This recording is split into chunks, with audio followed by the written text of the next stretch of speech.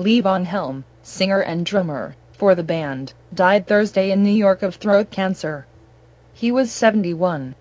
He passed away peacefully at 1:30 this afternoon, surrounded by his friends and bandmates, Helm's longtime guitarist Larry Campbell tells Rolling Stone.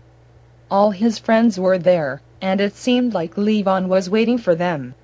10 minutes after they left, we sat there, and he just faded away. He did it with dignity.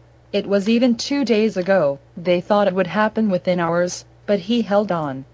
It seems like he was Levon up to the end, doing it the way he wanted to do it. He loved us. We loved him.